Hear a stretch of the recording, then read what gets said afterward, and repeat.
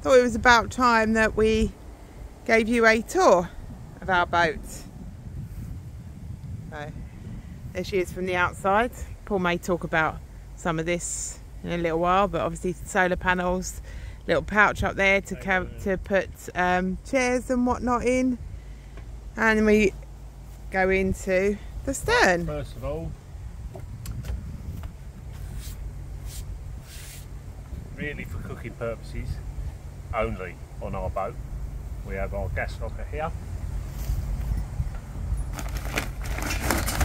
with carrier bags.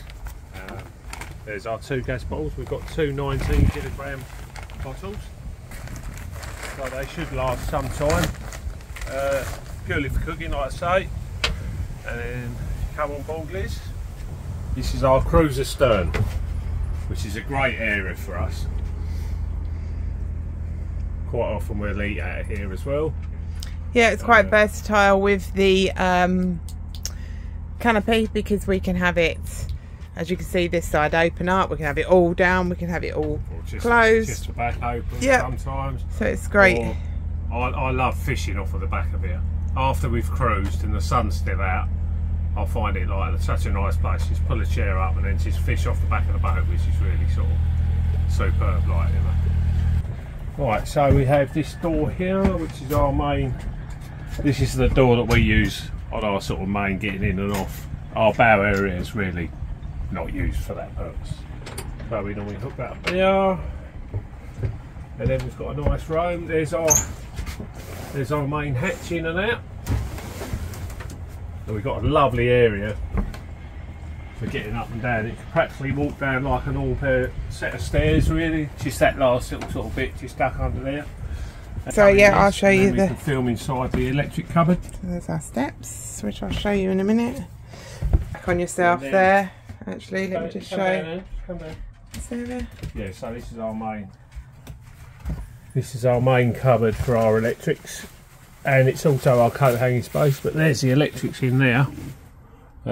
Quite a bit of our electrics. We've got some in the engine area as well, but that's generally our sort of coat cupboard and that. So that all worked out to plan quite well.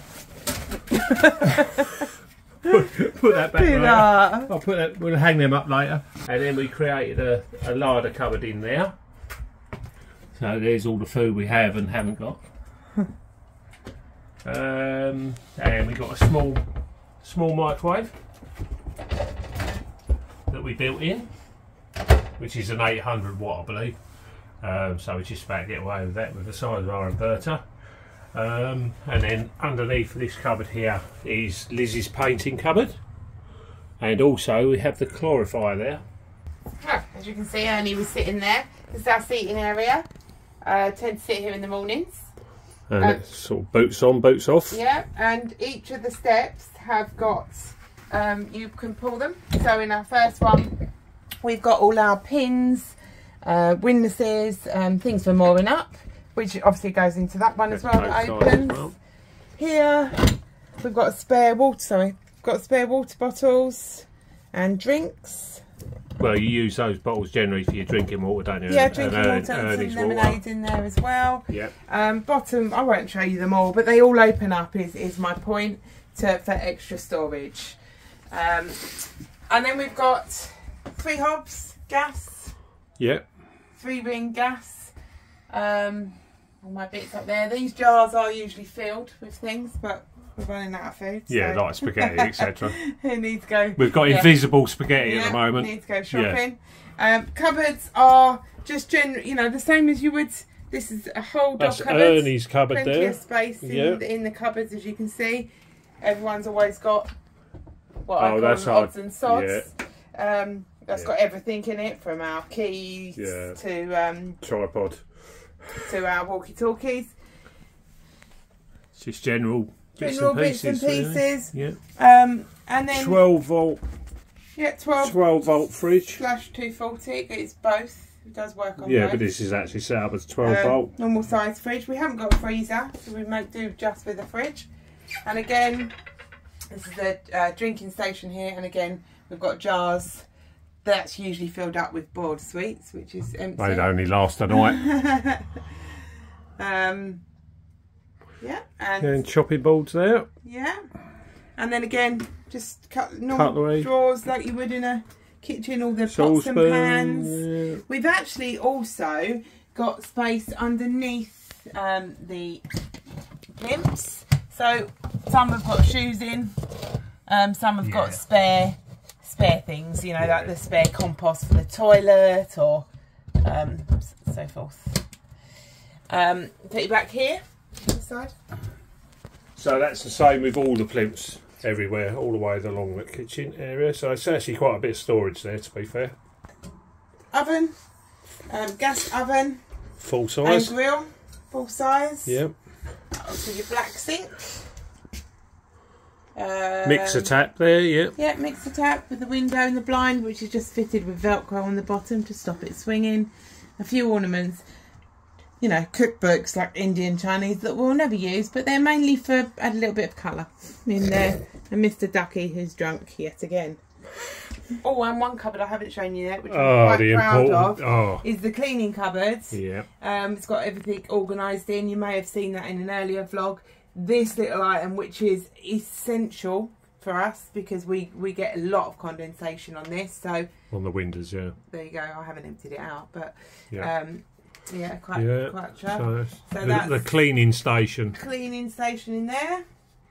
And this, we had a little bit left once we'd finished the kitchen, and we managed to find a trolley dolly that fitted in. Again, you may have remembered, it's not dust in there. You may have remembered me building this in a previous vlog. Yeah.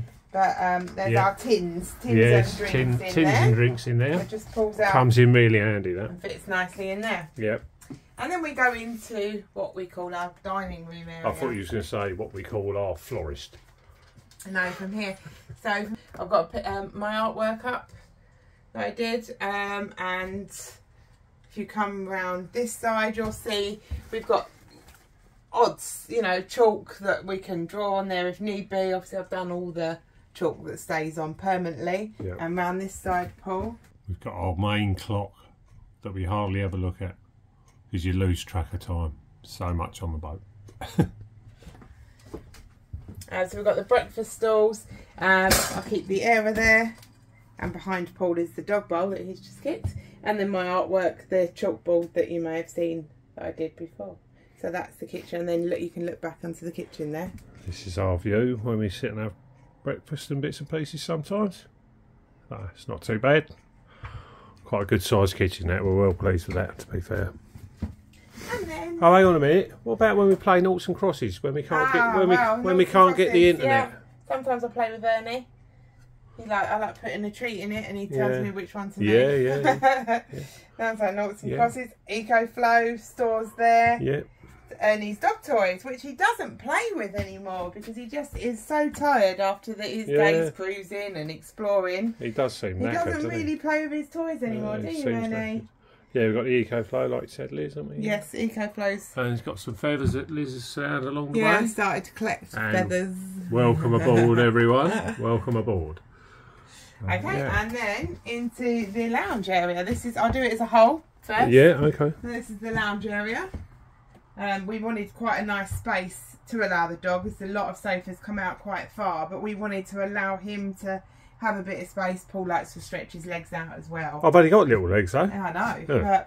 So this is chest of drawers that we've just got basic maps and books in there, and they're all filled with batteries and whatnot and equipment.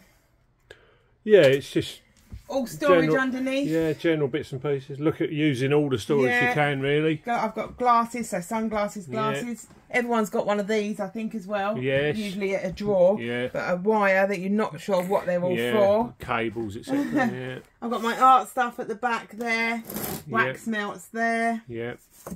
Okay, cool. Manuals and things under here. Every space is used. Yeah. In normal sofa, like I say, it doesn't convert into a sofa bed or anything. The TV does pull out if we need to twist it round or anything. Not that we do that much. Under here, we've also managed to find a storage that fits underneath this useful sofa. storage bag. It's actually got games and things like that pieces in. Yeah. Oh, there's a big cobweb there.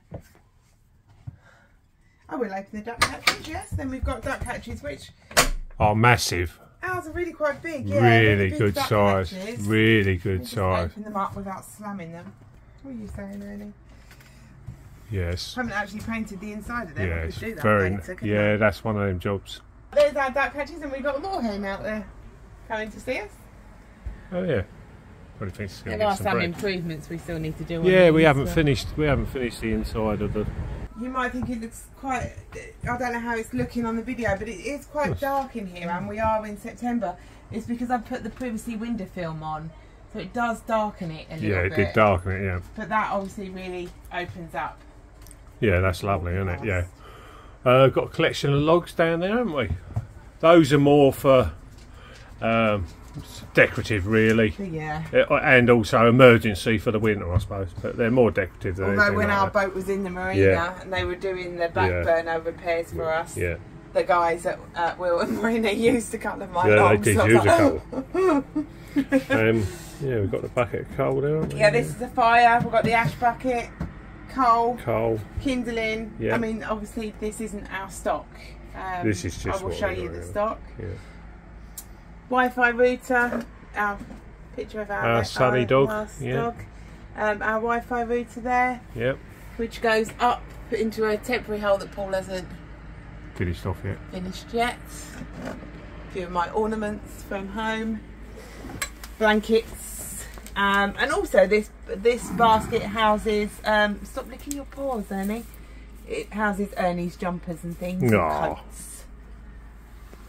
And good size log burner, haven't we? Yeah, it's got a hole underneath that we store the instruments in. Yep. If we need to, you know, like the poker and whatnot. We've got an angled chimney. We find it quite cute, don't we? Yeah. And we've got a main lounge radiator there as well. Which obviously in the summer, that's sorry, in the winter, that's a nice chair to be sitting in. Yeah. Yes. My chair. Yes, Liz's chair. Right, okay. Would you like to go through to the bathroom? Okay. Oh, and let me just show you. Oh, yes, of course, yes. What it's like. I shouldn't have closed the door. And then we've got this And there door. was, that was the purpose-made door that we've shown in previous vlogs. Me making it and a new painting, etc., and putting the studs on. So that you can see how that was made and fitted, etc. We weren't going to have a door originally, were we? But we then put one in, and we really we like were it. glad we did it. We're glad we did. Separate. Okay. Well, you have to excuse the bathroom because at the moment we're in the middle of doing our pigeon hatch, and the pigeon hatch has got green frog tape in, so the shower is a luminous green. It looks like where the light's coming through it. I quite like it, to be fair. And you've got your jumper in there. I quite like it actually. A luminous green. Yeah, but it looks bloody good. Yeah, that's only because we've got frog tape over the glass holes. Yeah, we're in the middle of the pigeon hatch, which is actually creating a lovely colour there. So that's a normal size shower. Yeah. 80 by 80, is it? Yeah, 800 by 800. Yeah. Quadrant shower. Yep. Right, let's actually take you in. Are you coming in or out? You'd have to come in, wouldn't you? Come in. Okay, I'm just going to shut this door so I can show you so we've got some cupboards in here with Paul's This is clothes. mainly my clothes storage has gone in the bathroom, hasn't it? Yes.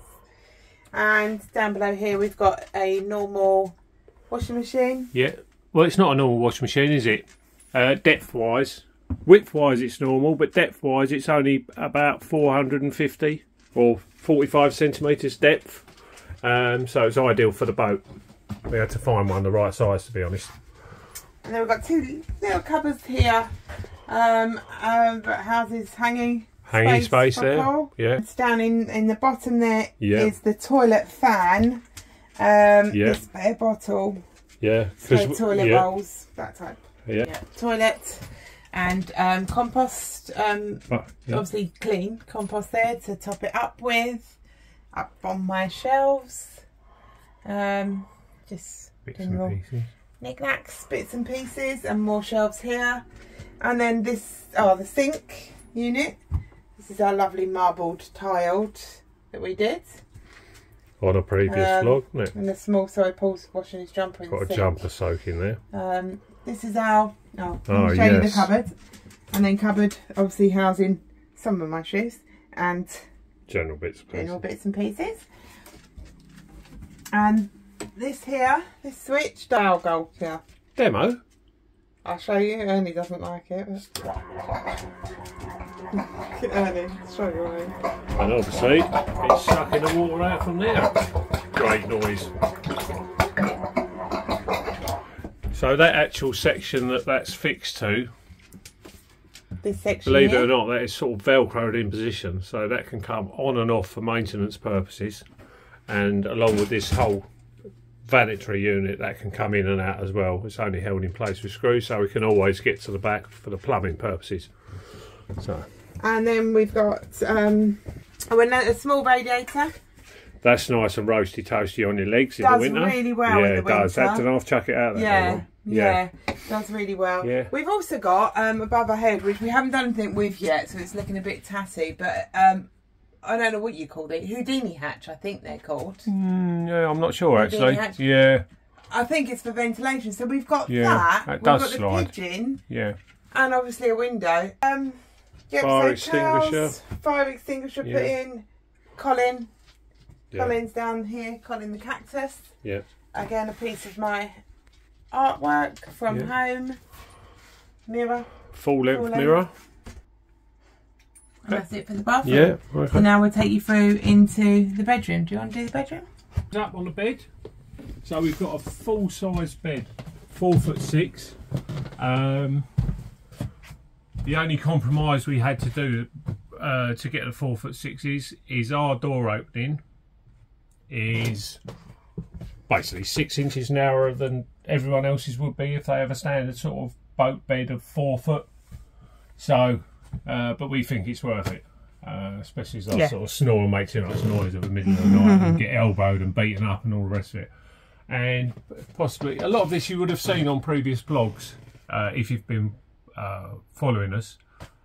But obviously we've got a nice ceiling feature that we did out of oak. That's all solid oak there, fixed in position. One of Lizzie's sort of feature ideas, which has come across really well.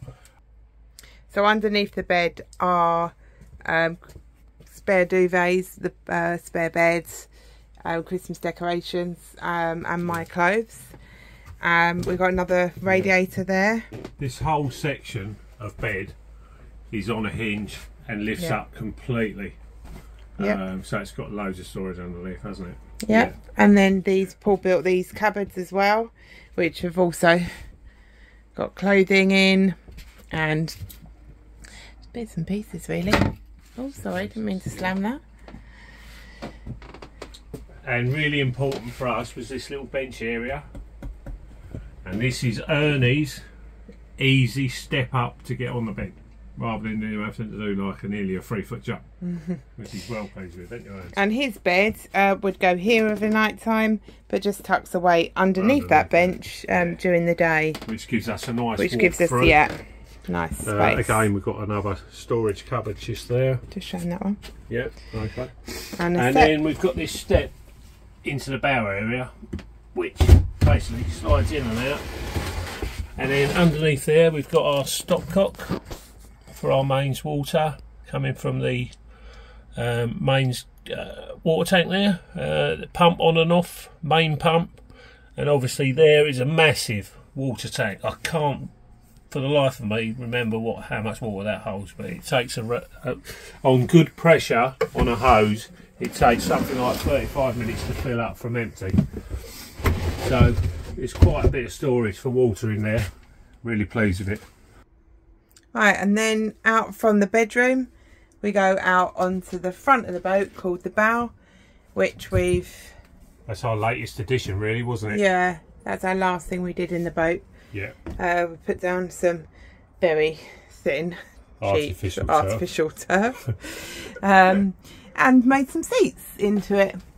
So you can sit in here. Again, it's the same thing as the stern. You can lift the covers up, have them down, take them off. Got some pictures that are magnetic pictures. If this is shut, thank you, Paul. Got some windows into the bedroom there, and then some pictures stuck on with magnetic. You can have made up.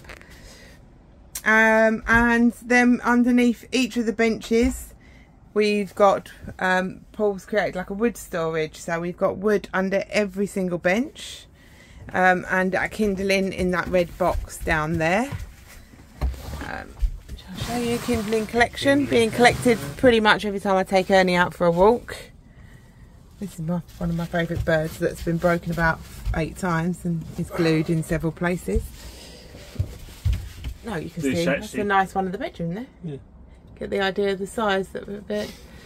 And this door opens from the top. Yeah, we will put a hinge. Yeah, full like chock-a-block with wood. Chock-a-block with wood ready to be burnt. The only time obviously we have to open these is when we're getting wood out, but where the one Paul is sitting on now houses our water tank. So opening. Our water filling point is just below where my finger is, basically. Yeah. So we tend to move a couple of pieces of timber out of the way, under the lid, and then the hose will come through from either side, plonk into there for like half hour or so, or whatever it takes. Hence why the hose is out. Yeah, and that's why the hose is now stored there. Yeah. We did have it on a proper reeling container, but after several fights with it and a massive fallout in the end with it, we decided just to sort of bin the outside construction and just keep the hose. So that's where we are with it, really. And obviously that goes out onto the bow locker, doesn't it? Yeah. So when we open the bow locker, we have to undo these, really. Because our bow locker opens this way. Yeah, because the bow locker opens inwards. So we sort of fold it in, sort of goes towards where those plants are at the moment. But there's masses of storage in there. That's around about 5 foot deep, and takes up practically all that triangular area. So that's like our sort of garden shed, really. Yeah. Anything you put in your garden shed and that would probably be in there, wouldn't it? Like, you know. Have you got a lawnmower in there? Stuff in there. We've got a hoover in there. Is there a lawnmower in there? No lawnmower. You're funny. Well, that's what I'm putting in my garden shed. We have got grass, artificial grass. But yeah, I mean that's a superb area. It's only half full with general bits and pieces like sort of shed stuff that you would have at home. Top half of it generally is where we can put our bin liners and our rubbish. So when we pull into, you know, top up with water, etc., it's so easy just to flip open the top cover there and just grab the bin liners and it's done. And luckily enough, I know some people struggle with space with their rubbish and all the rest of it.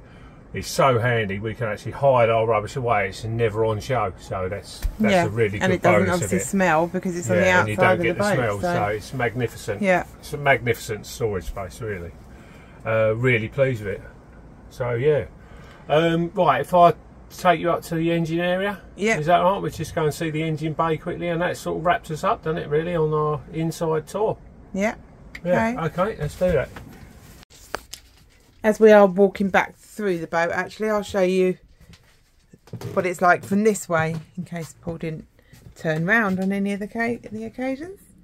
So again, bathroom. And back through the boat.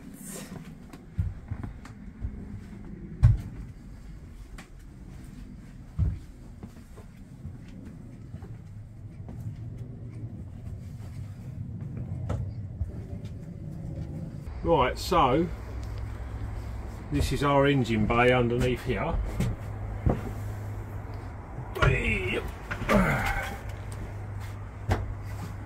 There we have 1.8 BMC diesel engine. And there's our prop shaft. Runs out to the back, obviously there. A stern gland there, which you do get occasionally, you get your drips through it, and there's a stern gland greaser. So general checks are, I'll check that, adjust that, a water check and an oil check. And Paul and I've got some general storage area there as well. So it's quite a really nice size storage as well. That's pretty much it for us then, isn't it? Yep. Who'd have thought all that time ago, when we first put a deposit down on that boat, when it was in the right state, etc., we'd be in a position to do a boat tour. But really glad we have. Hope you enjoyed it, guys, and maybe there's a few sort of ideas that you might think, yeah, that's a good idea, this, that and the other. Or not to do. Or not, how not to do it, or whatever.